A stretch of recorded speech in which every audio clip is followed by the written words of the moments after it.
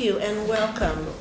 We are here, the House Education and House Human Services Committees, to hear the report done by EDC, and we are very interested in hearing what you have to say. So for the record, could you tell us your name? Sure. Hi, thank you for having me back. My name is Claire Irwin, and I work for Education Development Center as a research scientist.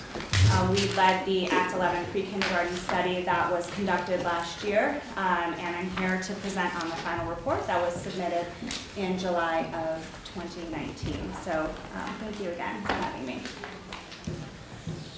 So just briefly, to go over the agenda, I'll briefly go over the study background and the overview of the study. I know that many of you are very familiar, but I want to make sure that we're on the same page and make no assumptions. And then we'll spend the bulk of the time talking about the key findings, as well as some of the undesirable outcomes and possible solutions that we identified as part of the report. Please do jump in at any time with questions, unless unless you prefer they Probably wait. going to hold the questions, Okay. so write them down. We have quite a bit to go through, and I want to make sure that we get the testimony first. Sounds great. So just a really brief study background. As you all know, Act 166 passed in 2014 and was fully implemented in the 2016-17 school year.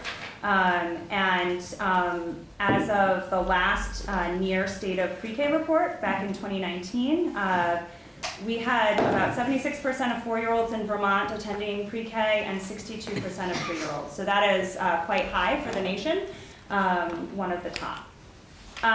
So as we know, pre-K is provided in multiple settings, including public schools, private centers, family child care homes, and Head Start. Caregivers or parents may choose from any pre-qualified pre-K program in the state, with some limitations, obviously. And regardless of the setting type, pre-K programs must meet and maintain specific quality standards. So Act 11 established a pre-K study to evaluate the current universal pre-K system in Vermont and how it could be more effective and efficient.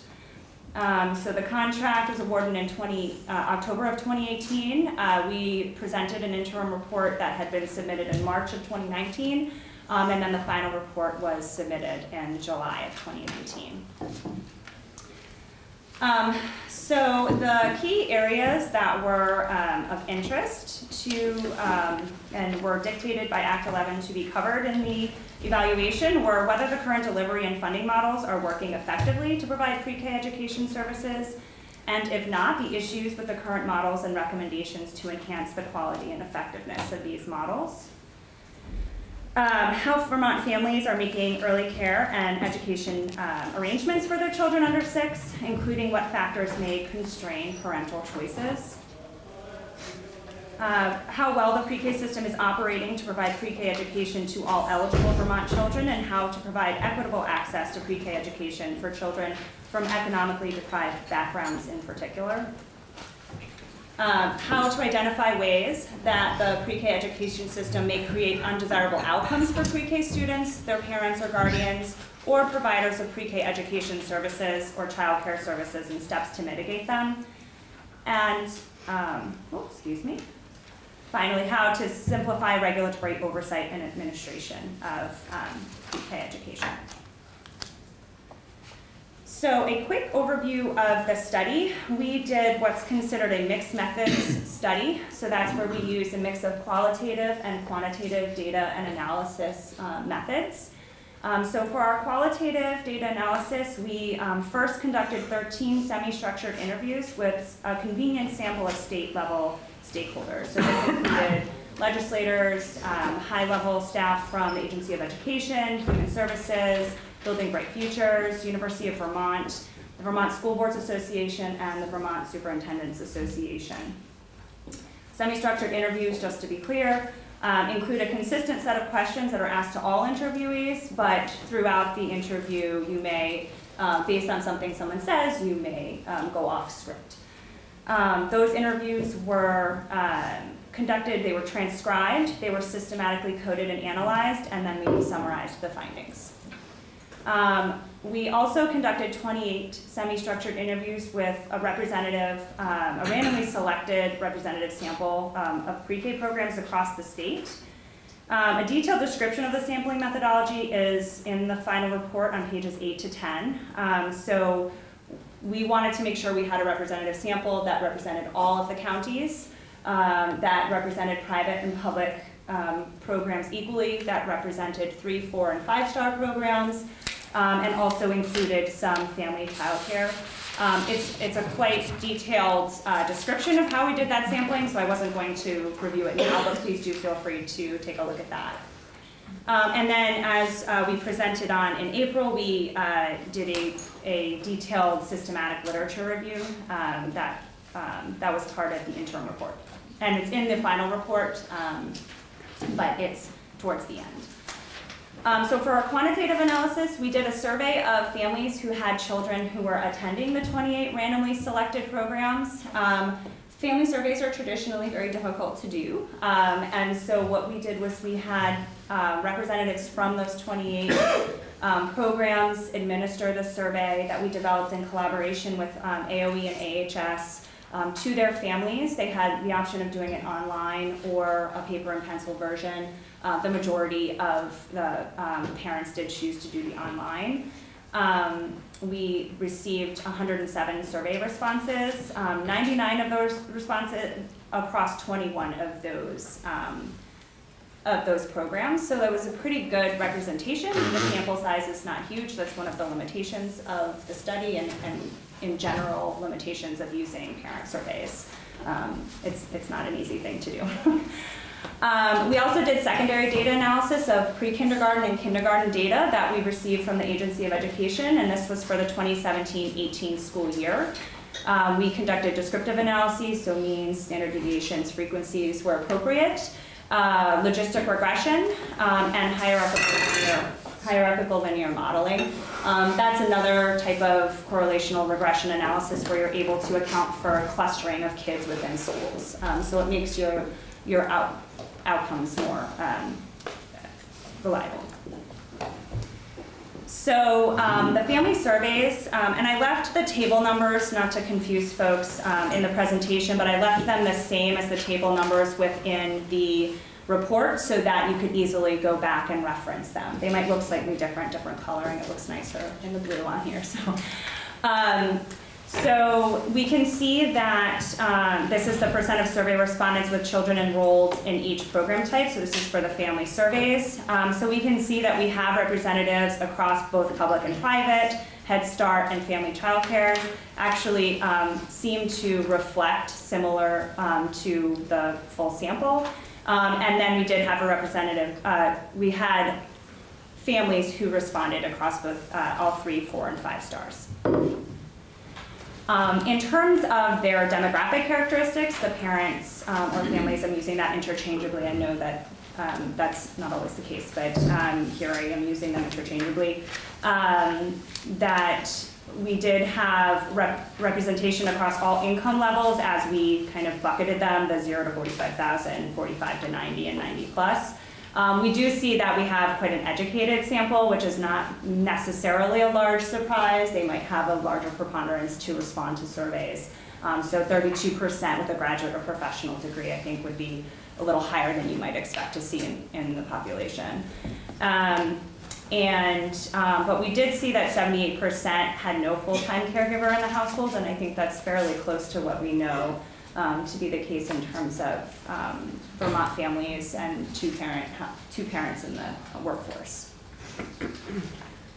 So in terms of the student data from the Agency of Education for the 17-18 school year, it just shows you the breakdown of the child characteristics for the analysis sample. You'll see some 2-year-olds in there. You see that we say 5+ years, so of course there are a handful of 6-year-olds that sneak in, there are a handful of 2-year-olds that sneak in. When we say they're 2, 3, or 4, that's as of September 1st, 2017, so we made that cutoff date. You'll see that we have some more boys and girls. The race ethnicity mirrors pretty much what we see in Vermont. Eligibility for free or reduced price lunch, we have about 69% who are not eligible, and 32% who are, and then about 14% who are eligible for special education services or have an IEP. Okay. So I was going to pause for questions there, but would you prefer I keep going? There's a clarifying question, let's do those, but let's not go totally into the content here. Okay. Okay, great. So we'll start with the key findings related to the delivery system or the current mixed delivery system. So interview data suggests that public and private programs are generally working together effectively to share information and resources to support pre-K education. While strong cross-setting collaborative relationships appear to be common, they are not universal. Systems to promote relationships between public and private programs seem to vary by region and are stronger in some locations than in others. Several programs called for greater efforts to learn from and systematically scale up some of the local innovations that have led to strong public-private partnerships. Some positives from the interviews include, and you can see them listed here, joint professional development.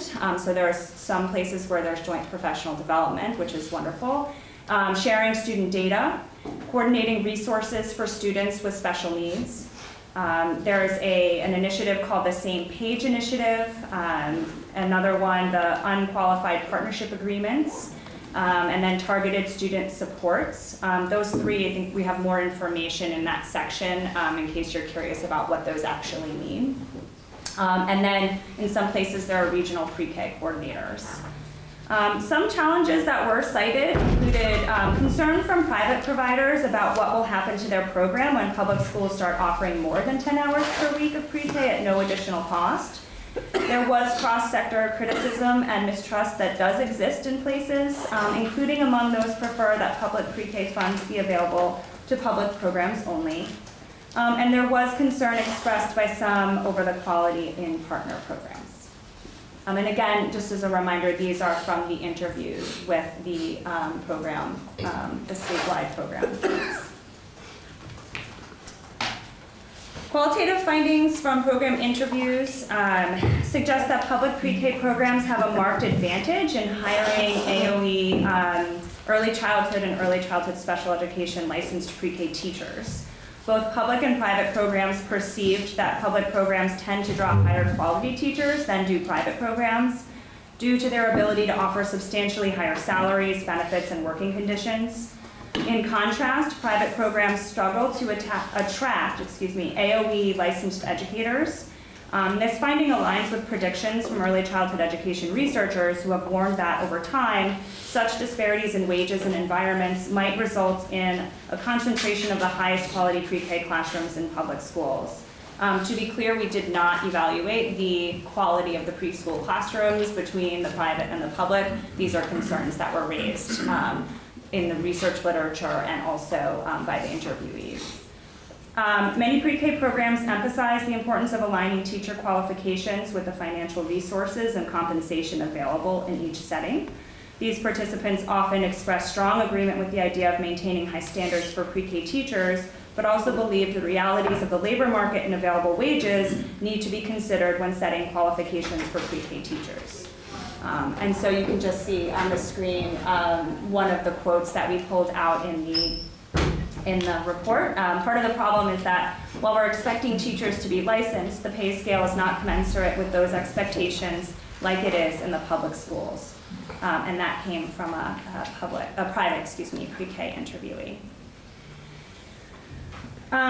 So in the 2017-18 school year, the majority of children were enrolled in five-star programs. And over 90% of children were enrolled in 4- or 5-star programs. Excuse me. This suggests that the majority of children enrolled in publicly funded pre-K are enrolled in the highest quality programs, as rated by Vermont's quality rating system, the STAR system. In addition, 83% approximately are enrolled within their supervisory union. I do want to note that last year we also came and presented on the Regional Educational Laboratory Northeastern Islands, that's a mouthful, the study that we did that was very similar to this study in terms of the quantitative analysis we did. It was for the 16-17 school year. These results and most of the quantitative results we present actually really mirror the results we found there. So in science, that's a good thing, right? We're seeing replication in terms of having confidence in what our findings are. So our key findings related to funding and contracting. Interview data suggests that the current system of local contracting has increased administrative demands for pre-K programs and their staff. The lack of universal processes and paperwork forms contributes to this burden, especially for private programs. In response to the inefficiencies created by districts' assorted paperwork requirements, many programs, both public and private, recommended Vermont develop and implement universal invoicing forms, systems for tracking attendance, and payment schedules. So again, we just pulled out a quote, but there's no universal invoice that's used.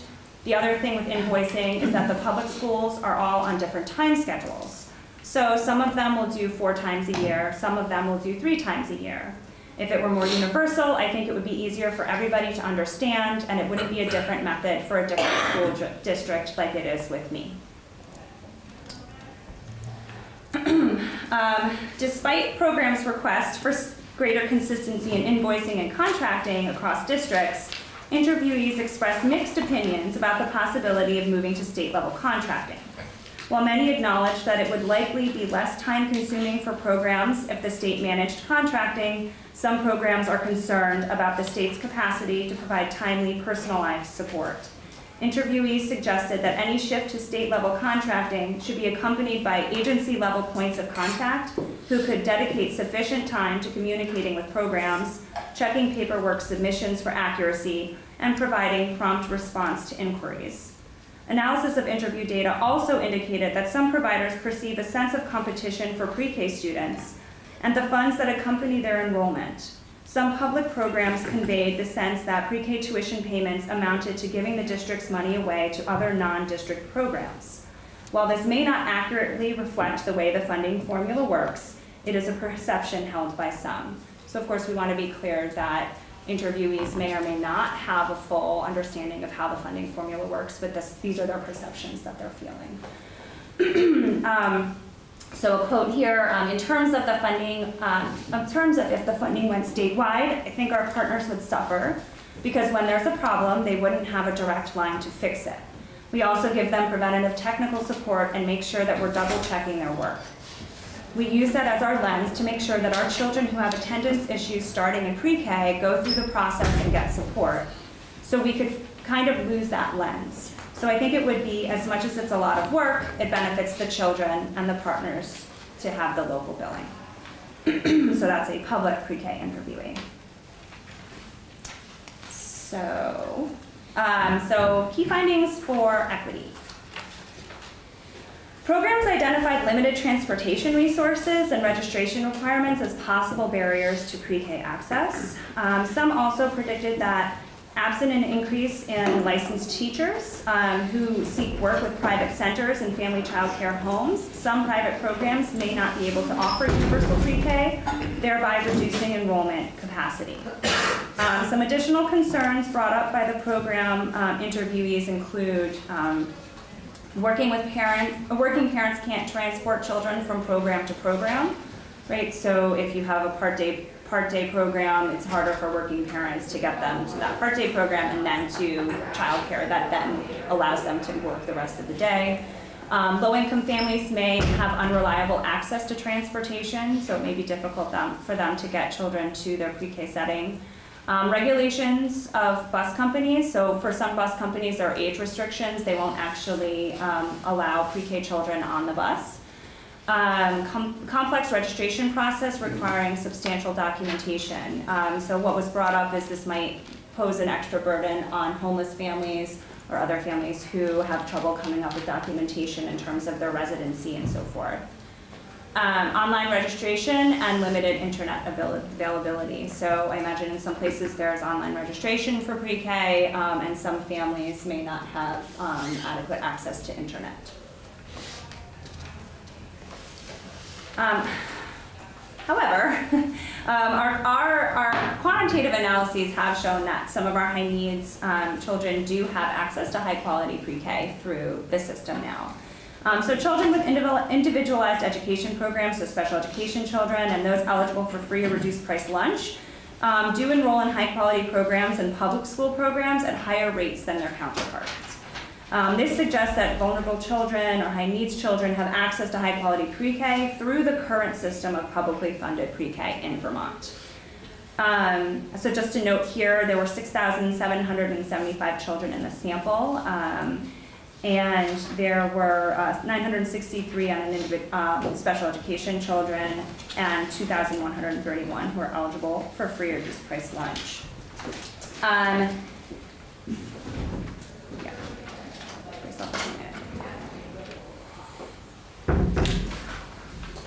However, interviewees still shared concerns about equitable access to universal pre-K for students with special needs.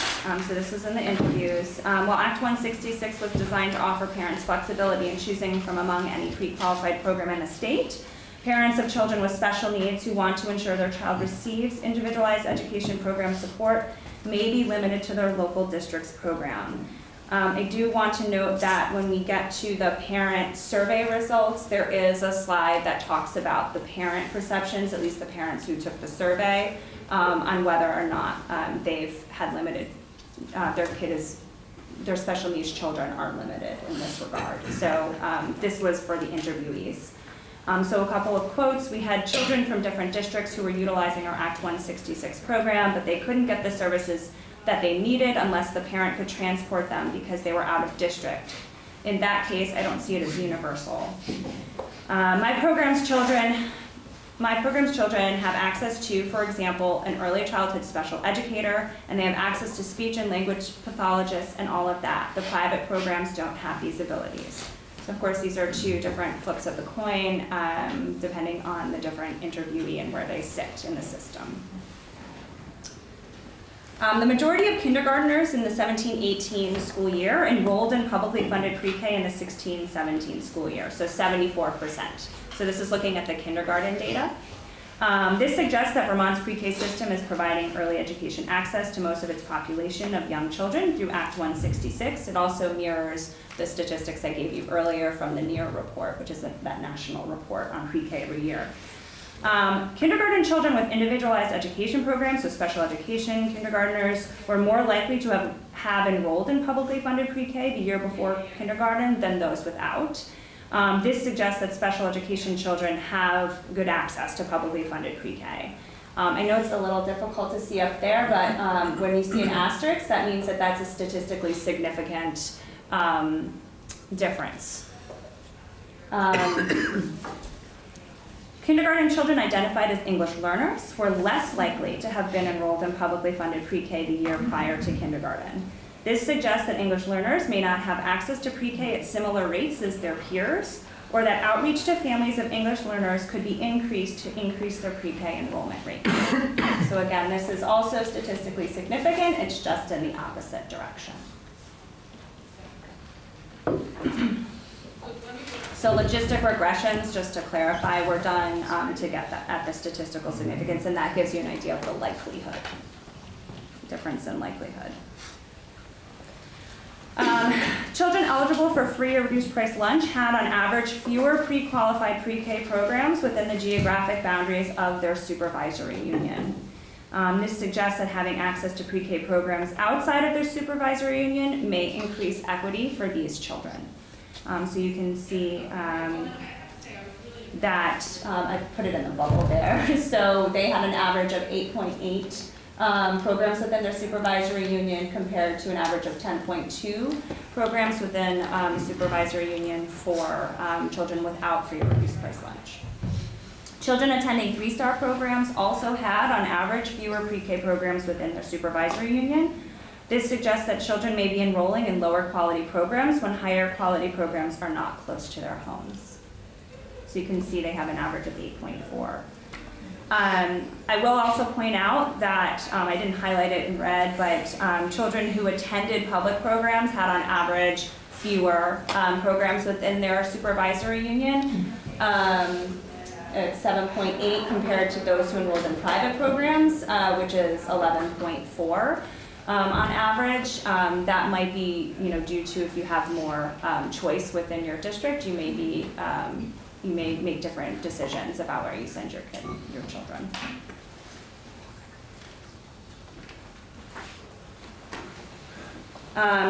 While most children were enrolled within the geographic boundaries of their supervisory union, as we noted, about 83%, children with individualized education programs and those eligible for free or reduced lunch were more likely to do so. So you can see here around 92% of those with special education services and 91% of those receiving free or reduced lunch. This suggests that these children may or may not be able to take advantage of the portability of Act 166 to the same degree as their peers. One note about free or reduced price lunch data in pre-kindergarten, it's not as reliable as the data once we get to the K-12. Fewer families may be completing the free or reduced price lunch eligibility forms, especially those who might be in private programs, for example. So that's just always a caveat to keep in mind when we're thinking about that data. So the key findings related to regulatory oversight and administration. The vast majority of public school programs have found it redundant and inefficient to ensure that their pre-K programs comply with two sets of regulations, those required by the public school system and the state's child care licensing regulations. Regulatory oversight might be simplified by developing a separate set of regulations that would apply only to public pre-K programs and by streamlining reporting requirements. Public interviewees reported more challenges with the dual regulations than private programs did.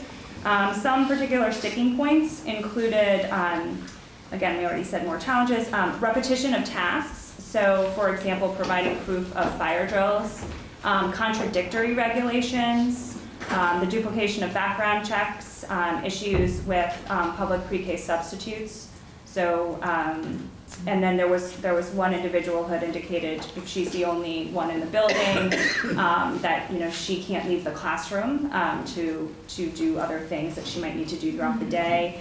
Public administrators' knowledge of Child Development Division regulations, and a lack of control over facilities and procedures in public settings. So within the school, you might have a limited ability within that particular building to change any regulations that might be set by the school district. Some public pre-K providers expressed a need for more robust monitoring and accountability systems. These programs seemed surprised by the lack of on-the-ground accountability and recommended the state increase the rigor of oversight by incorporating site visits or to pre-qualified programs and requiring documentation of alignment between the pre-K curriculum and Vermont's early learning standards.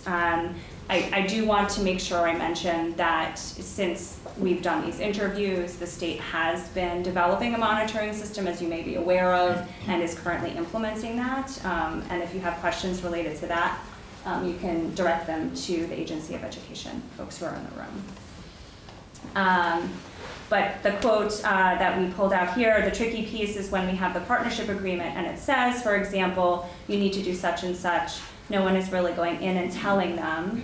And someone who is not really a supervisor of the partner programs, it's hard for me to do that even though we have this contract. I think there needs to be a monitoring system where if they don't do it, that's coming from someone other than me as the person that does the partnership agreement. And that came from a public pre-K interview. In general, program suggestions regarding joint versus single agency administration were mixed. Although several public programs favored single agency administration through the Agency of Education, among private programs, some felt it was important to retain the different perspectives and strengths that each agency brings to Act 166 implementation. Others believed the goal of simplification could be best achieved through a single agency oversight, with several suggesting AHS as the lead agency. About half of the interviewed private programs knew about the joint administration, half did not. Most who didn't know assumed that AOE was actually the sole administrator. Among the state level interviewees, many but not all supported the idea of administering Act 166 through a single agency. Private pre-K programs, among them no consensus really regarding whether it would be preferable to continue with joint administration or shift to a single agency. And public pre-K programs were not unanimous in the recommendations. However, many did suggest that AOE should be the agency to oversee. Private programs that suggested administering Act 166 under one agency felt that AHS was best suited for the role. These programs pointed out that AHS brings valuable experience with early childhood education environments and with the family's role in supporting child outcomes. A quote that I have here: AHS is more capable and conversant and informed about how important it is to provide support to the entire family, along with educating the child in order to promote the best possible outcomes for that child. Public programs offered several reasons for preferring AOE oversight. Some interviewees pointed out that AOE understands how public schools run, that is in quotation marks, and would thus avoid implementing pre-K in a way that conflicted with existing public school systems. One public pre-K program interviewee reasoned that if the goal of universal pre-K is to prepare students for kindergarten entry, then it makes sense to house pre-K in the same agency responsible for kindergarten. Another one hoped that administering pre-K under AOE would help to professionalize the field of early childhood education by systematically connecting pre-K with K-12. A smaller number of public pre-K programs were less confident about shifting pre-K administration solely to AOE. One interviewee questioned whether either agency's staffing capacity would be sufficient to administer pre-K alone. A couple of programs also expressed concern that without AHS involvement, universal pre-K could lack emphasis on social development and developmentally appropriate practices.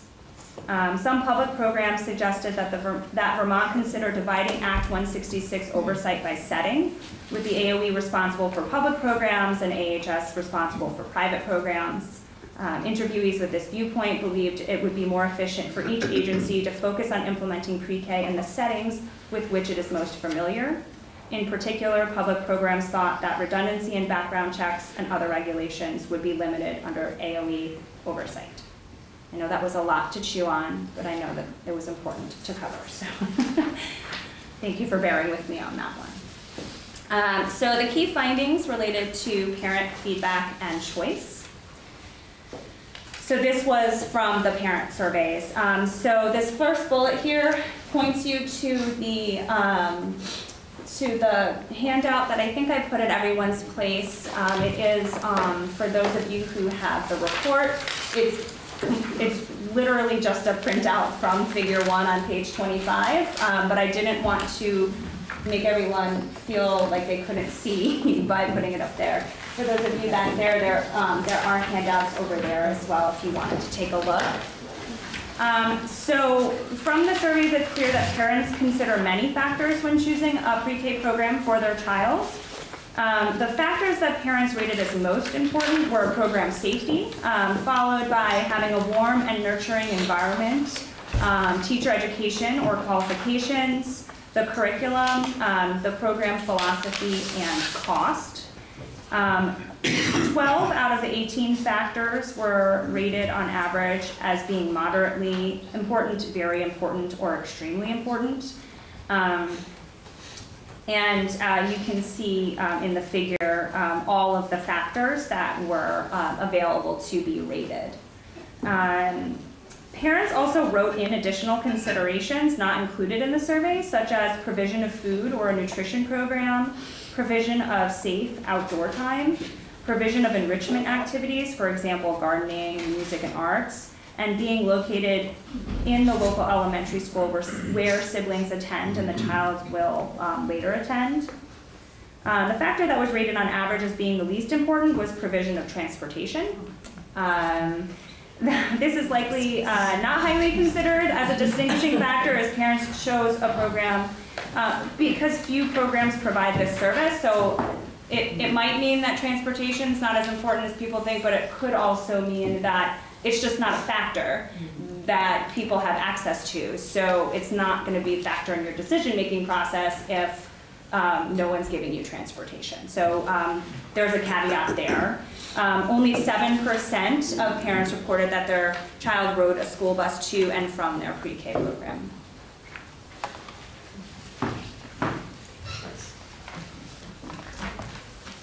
So the vast majority, 97% of parents reported that their child was currently attending the program that was their top choice. And on average, parents rated the process of finding publicly funded pre-K program as easy. For the few parents whose children were not attending their top choice, they reported that the preferred options had better teacher qualifications, curriculum or program philosophy, but explained that they chose their current program because of lower cost, closer distance to home, and greater opportunities for socialization. However, because only 3 parents reported their children were not attending their top choice, they might not be representative. We did want to include those, even though they might not be representative, because we thought that it was potentially something that other parents would have done. Based on the literature, there is some evidence to suggest that factors such as proximity to the home are a large weight in terms of where families choose childcare.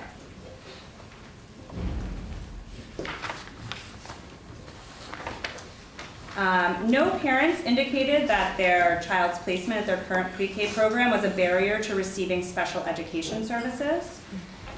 Furthermore, children eligible for special education services did not travel significantly farther to their pre-K program compared to ineligible children.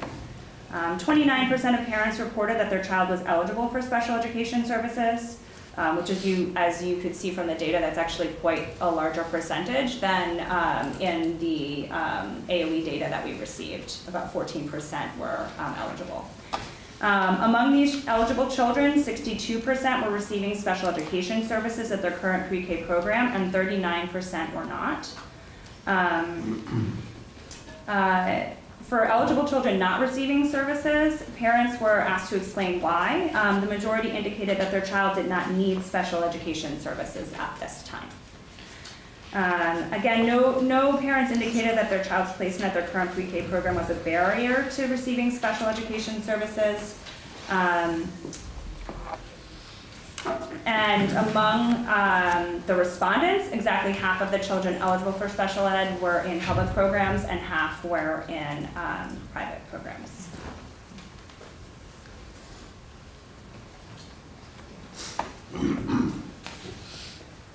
When asked what they would do if publicly funded pre-K were not available, about a third of parents reported that this would not affect their early education arrangements. Another third would send their child to a different program or for fewer hours. And another third would not send their child to an early education or childcare program at all. This alternative of not sending a child to any early education program was significantly more common for households with a full-time caregiver. So 50% of those households indicated that they wouldn't send their child to early care, so they have at least one caregiver who's in the home. And for low and mid-income families, so 48% and 41% respectively. So the graph that's up here is by income, so you can see not the bottom one is other, but right above that, I would not have sent my child to an early education and care program. The low, almost 50%, mid, about 40%, and the high income, probably about 15% said that they wouldn't have sent their children to an early care program at all. This suggests that for some children, access to Vermont's publicly funded pre-K is the only exposure they have to high-quality early learning environments prior to kindergarten entry, and more importantly, they may go without an early education without Act 166. A handful of parents wrote in other scenarios, so 7% of the sample, including that they would have made sacrifices to their careers in order to stay home, potentially not have been able to find an affordable program, or relied on family for childcare needs or have homeschooled. Parents' responses to what they would have done without publicly funded pre-K varied notably based on factors. It's just another thing to note again. Okay, I promise we're getting there. Overall, parents reported that they had very positive feelings about Vermont's publicly funded universal pre-K system, and that they were very satisfied with the quality of education that their children were receiving. So we can see here that 81% reported very positive feelings about universal pre-K. And only 2% said that they had somewhat negative or very negative. So that's going to be around 2 people, because it's around 100 people in the survey. 91% reported that they were very satisfied with the quality of education, and again, only 2% were somewhat dissatisfied or very dissatisfied. Okay. Would you like me to pause here or jump right into the undesirable outcomes? Let's jump right in. Okay. Yeah. Okay, so in terms of the mixed delivery system, many of these are just reiterating kind of what we've gone through, but just to kind of close the book on them. Inequitable levels of compensation for pre-K teachers may be attracting the highest quality teachers to public school settings, hindering private programs from hiring teachers of equally high quality. That's a potential challenge based on the interviews that we conducted. Another challenge, opportunities for private programs to collaborate, receive cross-sector support, or participate in joint professional development varies by region. So a possible solution to that is to provide state-level professional development on priority topics. Funding and contracting, a challenge. The current system of local contracting has increased administrative demands for pre-K programs and their staff. So two possible solutions. One, develop and require or incentivize public districts to use universal systems and forms for pre-K contracting. You could also transfer responsibility for pre-K invoicing to the state level. Equity, transporting children to and from pre-K may be a barrier to participation for some parents, especially in a 10-hour-a-week program. Possible solutions, require, incentivize, encourage programs to consolidate their pre-K hours into a smaller number of days, and then also bus transportation. Another challenge, parents with children of special needs may be limited in their ability to choose from any pre-qualified program in the state without risking their ability to receive special education services. Regulatory oversight and administration. One of the challenges, public school programs in particular find it burdensome and inefficient to comply with two sets of health and safety standards, both child care licensing regulations and existing public school standards. A couple of possible solutions, develop a separate set of health and safety regulations that would apply only to public pre-K programs. Also, you can streamline reporting and documentation requirements for public schools. Another challenge related to regulatory oversight and administration, current monitoring systems may not be sufficiently robust to ensure accountability and provide programs with timely feedback and guidance.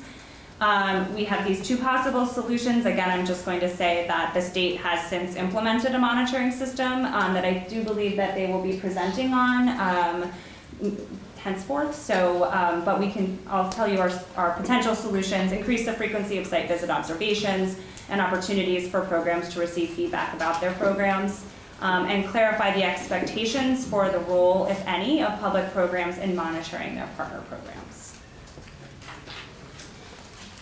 So the parent feedback, there were some suggestions that we had received as part of the survey. So 86% think that funding for universal pre-K should be increased. Full day or after school would be great for working parents. There's a challenge to drop off and pick up for a 2-hour day. As we've mentioned before, increased funding could support transportation. That might mitigate some of the challenges in terms of picking up and dropping off for the shorter day. Increasing pay and benefits for teachers, particularly private providers. More access for low-income and rural families. So there are pockets of the state where there aren't as many pre-qualified programs, as you might imagine. Center-based programs should not be allowed to increase prices for pre-K students. So that was something that was brought up by a parent survey.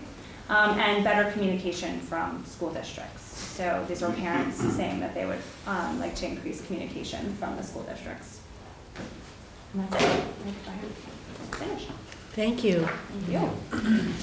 We're going to hear from the Agency of Education. We're going to be hearing from Building Bright Futures. Then we're going to be hearing from Department of Children and Families. Are there questions right now for this, or do we want to just keep going? It is 10:15. Do you think it can wait? Yeah. Okay. Thank you. Thank you. Mm-hmm. But if you could stay. Yeah, oh yeah, I'm not going anywhere. I wouldn't miss this. Yeah. Okay, Dr. Boucher. There seems to be a bit of a miscommunication because our understanding is that we are here to answer questions. I don't have a formal presentation today. I certainly can say a few words about some updates and some things that might be of interest. Certainly is of interest to us and probably of interest to the joint committees. Maybe in terms of the monitoring would be helpful. Yes, and I will speak to that in just a sec. So I first wanted to express our appreciation and gratitude for the General Assembly for commissioning this study, because I think it's very informative and it's a great example of using data to actually inform how we want to move forward with policy, and it's the kind of work that we're all, I think, trying to achieve, and we certainly are at the Agency of Education. So I wanted to congratulate us and thank us all for this work. One of the pieces I wanted to update the committee on is over the summer there was, the federal government has a variety of different technical assistance entities for state agencies of education. And one of these, there are several different types. One of these is called a comprehensive education center, which free, I mean, we all pay for it as taxpayers, but it's free actually to our state, free to our agency.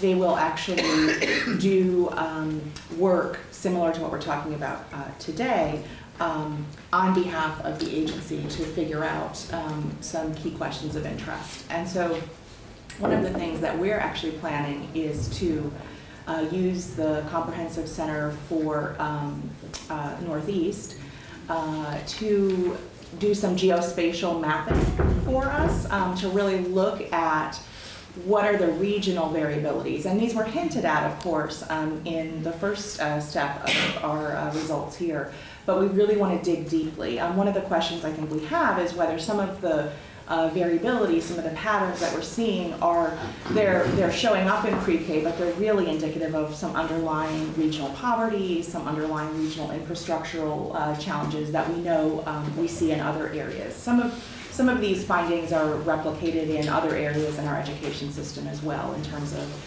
public-private access, in terms of transportation. So once that, we're just starting to have those conversations, and once that work continues and we actually have a proposal that we can actually show you, we'd be really happy to come back in and talk about that, and would appreciate feedback from the General Assembly on that. We have mentioned today monitoring a few times, and certainly it's a critical piece of the report.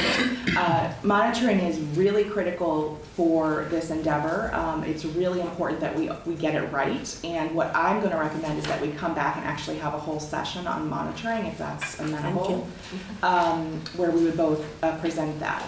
As an update, though, Claire is correct in that we actually, as primarily as part of our PDG, our preschool development grant, which is not funded through this mechanism. It's actually a federal grant that we've had. We did launch a pretty robust monitoring system for those particular programs that applied and got PDG funding. And I'm sure when we come back in, we'll talk more in depth about that. It would make sense that we're using some of those principles when we're talking about our fuller statewide monitoring system.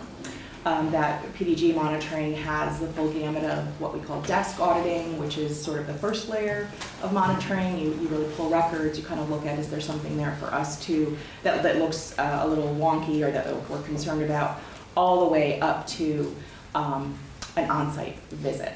And so we are collectively very steeped in monitoring. I also think, as we all know, there are some structural aspects of the entire program that were also getting discussed a lot last year, and it certainly makes sense for us to perhaps make some progress with what it's actually going to look like in terms of the overall structure and overall oversight before we finalize what our monitoring program is, because it could look pretty different depending on who's actually retaining oversight. We have no additional policy recommendations at this time. You may recall that jointly AHS and AOE with the General Assembly worked on a bill S10 last year that was our best attempt to try to address some of the challenges. And so we don't have additional policy recommendations at that point. That was our best effort at that time, but we're very happy to continue working on this and you know, move forward all together. Great, and it would be great to get you in to really respond to the recommendations that I think might be a little beyond what we can do right now in a short period of time. Yes. And you know, also we are looking at, I've pulled out S10, we're going to start, we will start a committee bill in-house education, starting with some of the language in there, not taking all of it, but we'll start there and then build, and then send it to you. Okay. Deputy Commissioner, I have a question. Just as you talk about the we, yes. Who is we? Is it we staff within the Agency of Education, or is the we, since some of these are private providers who also are under the jurisdiction of AHS, so as you're talking about monitoring, are you collaborating and discussing? I mean, so who is the we? Sure. So, well, and I think the context that we're all in is we can see actually from the folks who are actually in the field that they have different views and ideas of what the purpose of pre-K is. So I think, I don't want to give I think the we is the collective we. I think we are actually sharing everything we do with CDD, and likewise they're sharing everything we do. So I just want to clarify that the we is the collective we. Certainly the PDG is something that we all wrote together, and so the monitoring that has resulted as a result of that is a collaborative endeavor. S10 would change that because it would actually, you could call it tighten up or shore up. It would really create two different systems of pre-K services, childcare services. But I think that you know, we're following the law, and so we're working very closely together, despite the fact that, as we know, there are some really different conceptions of the purpose of pre-K. I think we're all similarly and passionately committed to equity in pre-K services, whether they're in the private sector or whether they're public. We're all concerned about transportation issues. I'm really curious about why that's not showing up with parents, and I haven't had a chance to talk with Claire in depth about that, but I'm curious. So I think we're in a good place. And again, I think we were trying to address those challenges in S10, but we're also, you know, we're happy to look at some other alternatives at this point. So just because I'm concrete. Yeah. So while S10 proposes two separate monitoring systems, it proposes two whole separate systems. What I'm hearing you say is that you, i.e. the administration, is open to other responses. I think so. I mean, I think if there had been a wealth of appetite for that particular bill last year, we would have seen some action on it. So that is still our best representation of how to meet the challenges here, but yes, we're open to other discussions and open to working with the General Assembly if there's not a shared appetite for that among your body, I would say. And that S10 is not what Secretary Gobet and Secretary Holcomb put together the year before. No, it's actually different. from last session. Right. So it's what, at the time, Secretary Gobet and Secretary French worked on. So that will just be a starting point. Chances that we're going to end up there are probably zero. Which is kind of what we're assuming as well. Yeah. And we just want to, of course, lay that out there. I want to get Morgan. I have a question. Oh, yes, excuse me, Tupper. On page 13 of the report. I don't have it in front of me, It's so. okay. You don't have to have it. I'm gonna tell Okay, you. and I don't have it memorized. I probably should at this It's point. all right. It talks about one agency overseeing the administration. And it gives the outline of how public and private felt about that. my question is, how does the administration feel about that? What conclusion do you draw? Yeah, from I that think finding? we still stand with our proposal is what's in S10, which is that the administrative oversight, the contracts, the nitty-gritty would actually go to the Agency of Education. And collectively, our two agencies agreed on that.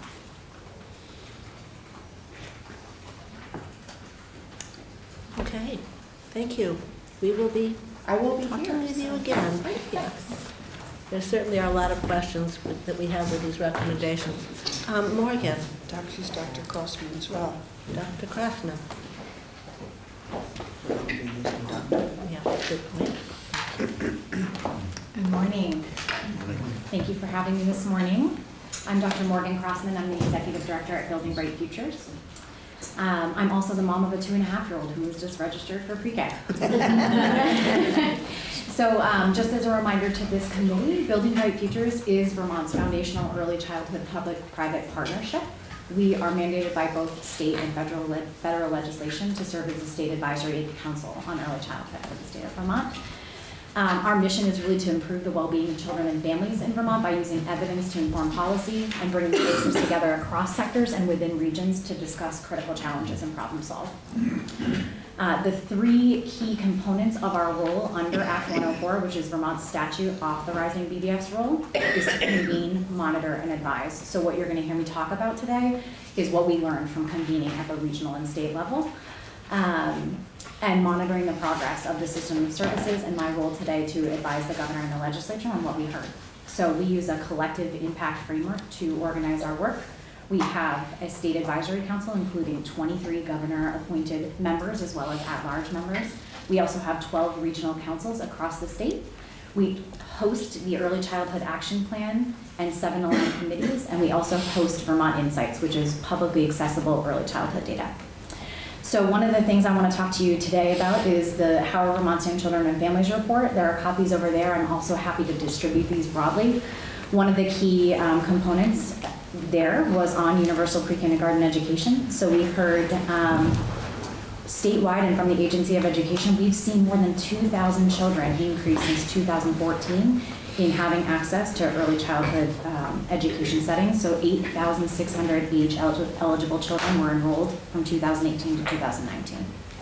And the reason I'm here today is that BBF recognizes the importance of supporting the legislature and the administration in making key decisions on universal pre-K. So we hosted a second set of information gathering sessions to help supplement what you heard in the pre-K report and bring to you information that we heard directly from our regions to deepen our understanding on universal pre-K.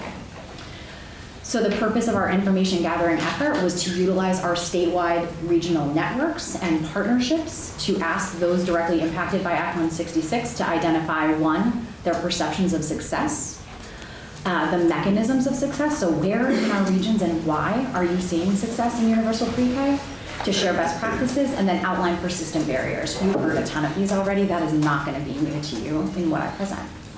So we also are developing a forthcoming report that will provide in-depth information, and what you'll hear right now is this snapshot and an opportunity to hear a little bit more about some of the potential opportunities to scale some of the regional initiatives that you heard before. So we collected stakeholder feedback in 2 different ways. One was through focus groups and forums within regions. So as Claire mentioned earlier, it's qualitative inquiry. We facilitated meetings within regions with a range of either, the participants range from 4 people to 33 people in each of those forums. We also held an electronic feedback form, so it's essentially a survey asking those same exact questions in an online format, so people who couldn't attend in person could also provide feedback. In terms of the number of participants here, through our focus groups, there were 199 participants from 26 unique sectors and organizations. And I will scroll quickly here just so you all can see the range of people who participated. So that first box at the top here on the focus groups are the range of people who participated in person. And again, it ranged from 4 to 33 people. We also had an extensive participation online, so 169 participants in our online forum, so 368 stakeholders total. And I think it's important to note that in the electronic feedback form, the categories weren't mutually exclusive. So if someone identified as a parent, they may have also been a provider, an educator. We had 113 parents provide feedback online, 24 private pre-K program directors, 22 child care providers, 20 private pre-K teachers, 16 public pre-K teachers, 14 superintendents and principals, and 12 pre-K coordinators. And those are just the highlights of the broader group that you're seeing there. I think it's also important to note that when we analyze these data, similar to any qualitative inquiry, we had a team of professionals who were reviewing all of this data. And the reason you're not seeing a report in front of you today is because we just finished that data collection within the last 2 weeks. So we are just finalizing our analysis. But the way that we reviewed that data was an eye towards emerging patterns. So what did we consistently hear in that data that would tell us something about these top 4 categories? So what you're seeing in terms of our results is that we had, not surprisingly based on the questions we asked, statewide successes in new pre-K, statewide mechanisms of success, so the why and how it's working, and then regional variation in those mechanisms and persistent statewide barriers. So in terms of the statewide successes, again, one of the things that we tried to capture that we weren't able to get from the pre-K report was participants' lived experience about what this meant for them. What did Act 66 provide them? And what we heard is that there was significant initial investment in this. So it gave financial support to families, it provided additional opportunities for child development and education, enhancing development, learning, and readiness for kindergarten, public and private partnership and networking opportunities, specifically in the areas of coaching, mentoring, professional development, statewide dedication towards continuous improvement initiatives. A key one that we heard a ton about was diversity in program type and structure. So you hear a lot about mixed delivery as a buzzword here, right? We're really not talking about agency oversight when we're saying mixed delivery. We're talking about the public and private settings in which this is happening for kids. So really, how do we best support children and families in providing access and choice through this mixed delivery structure? We also heard awareness. We've seen a great awareness of the importance of early childhood education starting before age 5. We've absolutely seen an increase in new pre-K enrollment, less staff turnover, and access to high-quality learning experiences. We're absolutely hearing that we've reached more families, specifically those who wouldn't have had access in the past. Increased collaboration across sectors and programs, and what's interesting here in that finding is it's not just AOE and AHS. We're hearing that people are engaged across Head Starts, nutrition, WIC, health. Other sectors are really being engaged around a common topic, so there's increased public conversation around the community needs and spots and access. 2 specific quotes that came out in the statewide successes. One is from a provider, so I've seen success in in-home preschool programs, center-based programs, and Head Start programs. I think having a variety of structures allows parents to choose a program that best meets the needs of their family and their child's learning style. We also heard from families. Our son has completely blossomed in so many ways since starting pre-K. He's more actively social, he thrives in structured environments, and these are only a handful of the experiences of how our son has immersed himself in this program. We're so proud of him and the amazing teachers who help guide him every day. The second theme, and this is, I think, really important to think about as we are considering making changes and moving forward pre-K, is statewide mechanisms of success. So across every region, what did we collectively hear about what's successful? There were 2 key things, and they were both very much focused on relationships. The first was having a pre-K coordinator or a liaison, so someone who is specifically tasked with having expertise about Act 166, supporting early childhood educators and professionals. I think it's really important to note that when we say a point person or a youth pre-K coordinator, we're not talking about that person as a family navigator. This isn't the person who's tasked with supporting families. It's the person that's supporting the system broadly, the educators, the providers. The other key component here in statewide mechanisms of success is partnerships among public and private entities. So again, strengthen communication, relationships, partnerships across all levels. I'm only going to list 2 quotes here. One is that success is clear when school districts have an Act 166 coordinator who understands and knows the law. Another from the partnerships component is that building strong relationships between partners, providers, pre-K teachers, and the local school district administration is a huge change maker. When the supervisory union can reach out to share resources, training opportunities, and partner with staff, the benefits to children increase and trust builds and creates better outcomes. So theme 3, and I apologize for not scrolling as I'm going here. Theme 3 is on regional innovations and mechanisms of success. So you heard Claire talk a little bit about some of the things they heard. And my role here is to give you a little bit more in-depth information. So when I say regional innovations, we've heard that regionally there are some unique things that are happening that are supporting the success in pre-K. Communication, standardized protocols, or relationships that are contributing to their ability to successfully do this.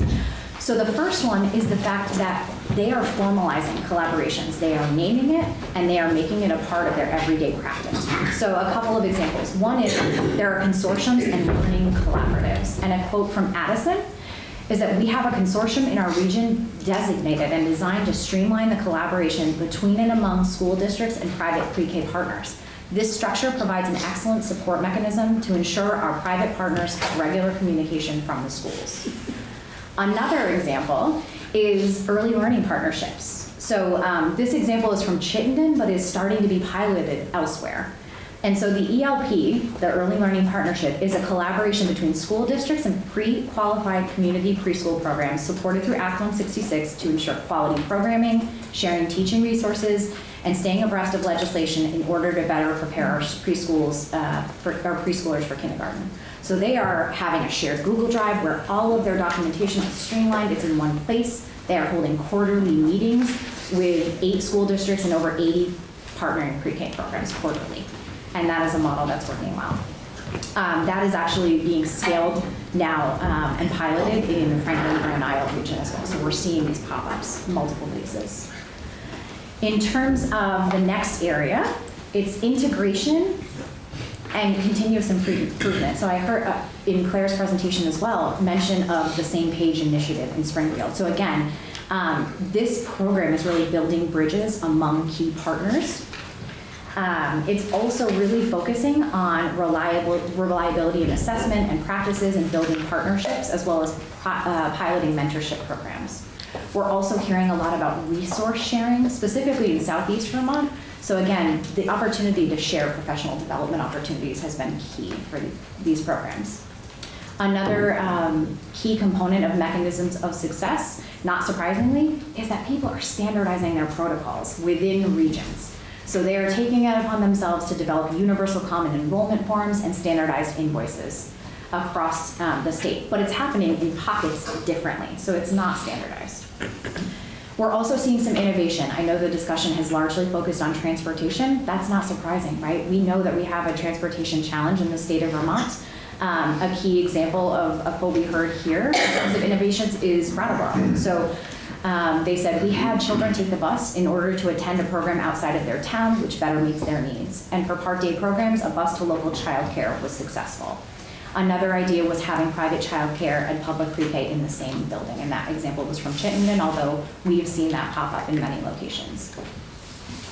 The next section of this is on statewide persistent barriers, and again, Claire covered a lot of these, so I'm not going to go in depth, but I do want you to see that we are hearing consistency across the state in what we're seeing as some barriers and challenges. The first one is the administration of universal pre-kindergarten. And there is absolutely variation in the perceptions of agency oversight and partnership. There is no consensus around whether or not it should be single agency, dual agency, and if it is single agency, who it should be. Coming, again, from the perceptions of key stakeholders and Vermonters within the regions. There's also a perception in the field that there's a lack of communication between our major agencies leading this initiative, and how can we have some more consistent, streamlined communication. One example of a quote there was that the bifurcation of the system between the Child Development Division and the Agency of Education does impact the overall monitoring and operation. I think that the two agencies may have different goals and need to have common shared understanding of the needs of students and families, not just the funding of the programs and the administration. The second area of administration, again, we've heard this today, there's a lack of standardization in the system, right? We don't have common enrollment forms, it's not standard from that perspective. There's also variation in financial management and pay equity. One of the key things we consistently heard is lack of monitoring and evaluation. I am so thrilled to see partners in the room say that there's going to be another session to talk about this. There was a lot of confusion about whether or not there is a formal monitoring and evaluation plan on behalf of regional partners. The next area of barriers, persistent barriers statewide, is access for children, as well as the capacity of providers. So we heard today transportation, which again is not specific to U-Pre-K given our rural state, but transportation is a challenge that we need to address. There's financial barriers for children and families, and capacity. So there is absolutely a concern on behalf of providers of being able to maintain their ability and capacity to serve the number of children, the number of slots for kids, and there's a major concern about the availability and the quality of the early childhood workforce across sectors. This is not unique to one or the other. We also heard a ton about equity, right? So what do we know about equitable access for children? And it was really interesting for me to hear in Claire's presentation about what our numbers tell us versus concerns from community. We heard the same concerns from community, that we have a challenge for specific subgroups of the population who are struggling to access U-Pre-K. Specifically, children with special health care needs, those with religious affiliation, and those in poverty. I'm not going to read all of the different quotes there. I will absolutely provide this to you, but that is definitely a common message.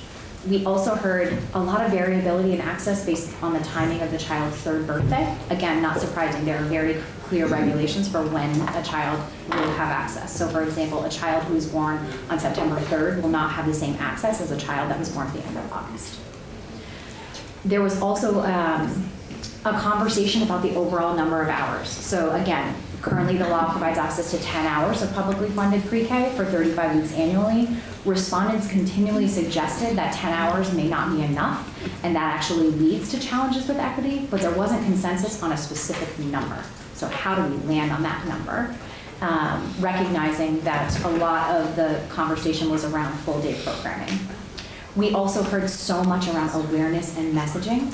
Families aren't informed about U-Pre-K. They don't know what they have access to. They don't understand the regulations. We need consistent messaging. A quote here, one other component of that is there's variability in how the districts interpret this law. So one of the quotes here was, we have a very transitory population, and I constantly run into families that do not know what's available to them or how to access it. We also heard a ton about the transitions. So again, transportation challenges, daily transitions for families, how to get kids to and from programs. That's not surprising to us. So the conclusions for this information gathering effort are not going to be surprising to this committee, right? There is great intent for the initial model, and we need continued investment. So Vermonters are clearly saying we care that families have access to high quality early care and education environments.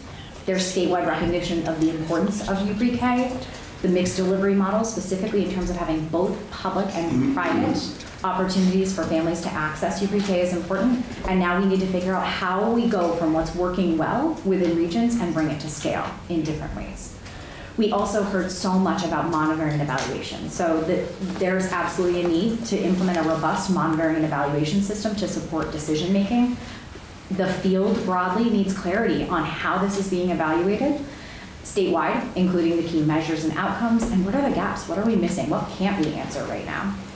We heard a ton about collaboration, and this is one of the key points given everything we talked about is really about relationships, right? So how do we invest in collaboration and building capacity to work together? It takes time to collaborate, right? Sitting in this room takes time. How do we invest in the fact that we need our agencies to be able to have the capacity to partner better? We also know we need clarity around messaging. So clarity around agency roles, responsibilities, the regulations, but also the vision and the direction for this. And then standardization. So supporting administrative standardization in state level structures. We also need to focus on access for subpopulations. So again, how do we best support families of children with disabilities and special health care needs? Transportation came up again. So how can we review critical regional solutions that we're hearing and potentially scale them? And then an absolute need to focus on workforce development. So we need to recruit and retain high quality workforce to provide professional development opportunities and competitive compensation, because across the board, our system is struggling. in early childhood, and this is both public and private partnerships. And then the final conclusion here is that we need to keep the child at the center of all decision making. Thank you. That's the purpose of us having two committees here together. Fantastic. Happy to answer questions, also happy to be a resource to you. Thank you. I think right now we have two really big reports. We have the AHS here, we've got AOE here. Did you have a presentation, or are you here to answer questions? Hi, I'm Ken Schatz, the Commissioner of the Department for Children and Families. I'd like to enable you to ask questions that don't have a significant presentation. I mean, Heather really presented a position that is totally consistent with the Agency of Human Services and the Department of Children and Families. So glad to enable you to move this along. Thank you. I mean, Universal Pre-K has had some growing pains. And we have one more on the list. Melissa. That's TCF, right? No. But it may be a different person. Okay. You want? I have to leave, so. Melissa, do you have anything that you would like to add, make sure that we hear before we go into questions? Thank you, Representative Pugh. I'm Melissa Regal-Garrett with the Child Development Division, and our division is couched within the Department for Children and Families. So I'll just stick with everything that Commissioner Schatz just said. Okay, thank you, thank you.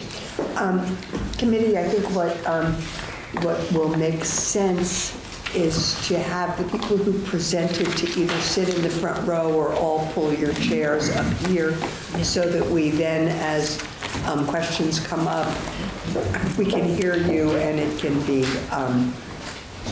we can do that. So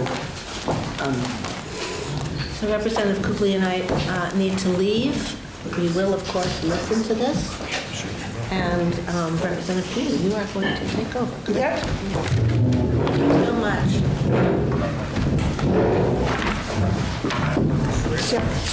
So you might want to, okay, you might want to move your seats up. I feel, and you're allowed to phone friends.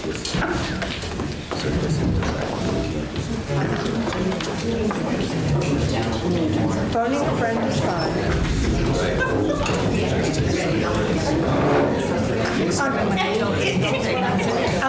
Isn't part of pre-K learning how to sit in a circle?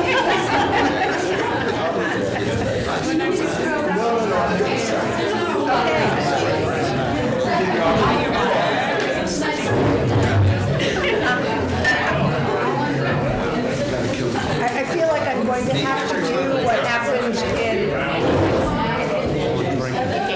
could someone blink the lights? Could someone blink? Oh, that's sort of, well, a strategy that is used in many pre-K settings to get people to pay attention is to raise and lower, and it seems to work with older pre-K students. But so I really want to open it up to questions for both committees, and Topper has one. This question can probably